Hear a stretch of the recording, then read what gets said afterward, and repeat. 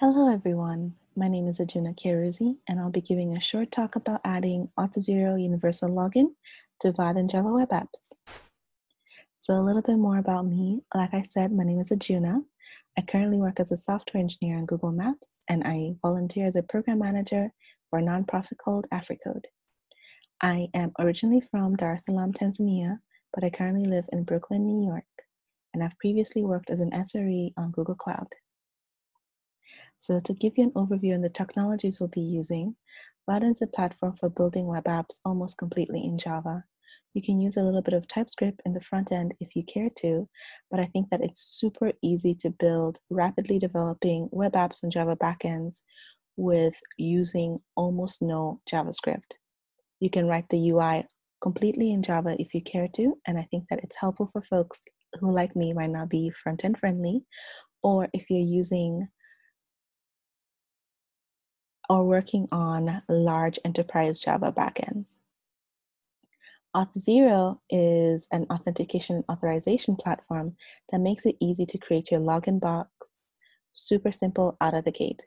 It's very easy to implement various SSOs, including Google, Microsoft, Facebook, and even GitHub, and many others. Both Vaadin and Auth0 have fantastic getting started docs that I've used on generating both this presentation and the sample application I'll be presenting later. And both of these are available at vaadin.com/docs and auth0.com/docs. So let's go look at the sample application that I created. It's available at github.com/ajunaky/vaadin-auth0. So here we are. So I would like to think that there's a very thorough README that you can look over. It links the different tutorials that I used for building this and also gives you a step-by-step guide on how to configure your application if you download this. After signing up for Auth0, you can go to your Auth0 dashboard and you'll be able to go on the settings of your application and add the various URLs that you need for the callback fields in order to authenticate your API key on this web application that you'll be creating. You'll also need to copy your various client IDs and client secret to your application.yaml file, which is within the source main resources path in order to further authenticate your application. After doing all of these, you can just run it using Maven and open localhost in order to see what's happening. Furthermore, we can kind of look over the code.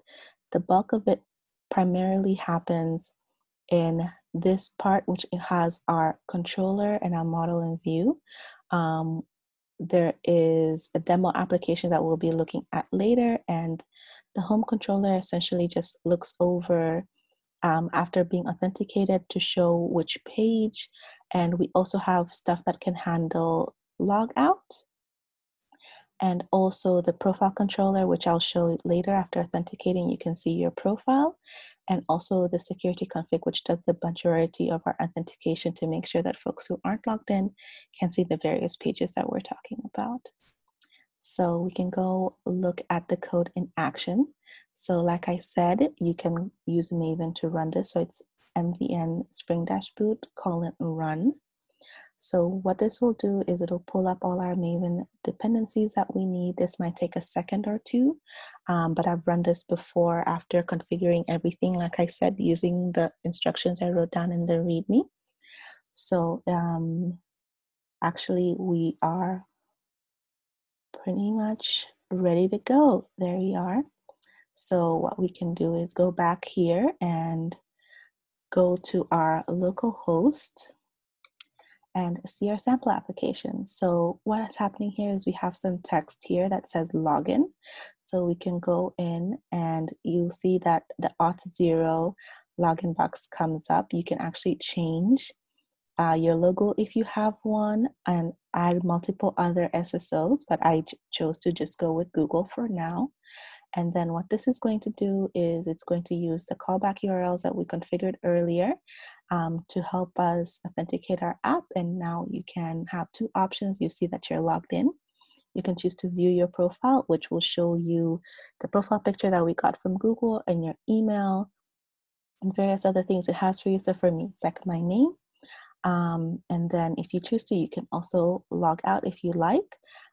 So if we go back, you stay within the same session and the same view, and this continues and persists until we log out, even if we refresh the page.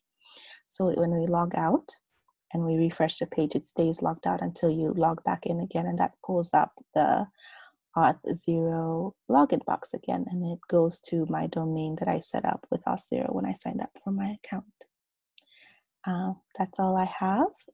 Just to an FYI on this flashing red box, this is actually letting us know that the development keys that we're using are not supposed to be used in production, which is fine because we've deployed locally.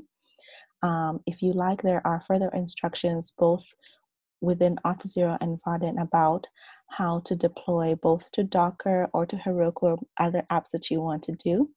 But if you have any questions, feel free to reach out to me. My contact is available at adunaky.com, or you can feel free to email me if you care to. Thank you so much. Bye.